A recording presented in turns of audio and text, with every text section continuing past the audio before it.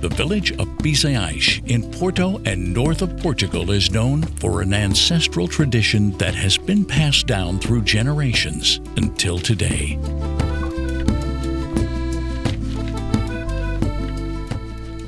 First, the clay is beaten with a wooden hammer in a stone tank. Then it is kneaded, shaped, smoothed with pebbles, decorated, and finally baked in a kiln that is dug into the ground. Finally, the clay pieces are piled up, covered with broom and soil, and are baked in smoke and fire. There is no other place in the world where this method is used.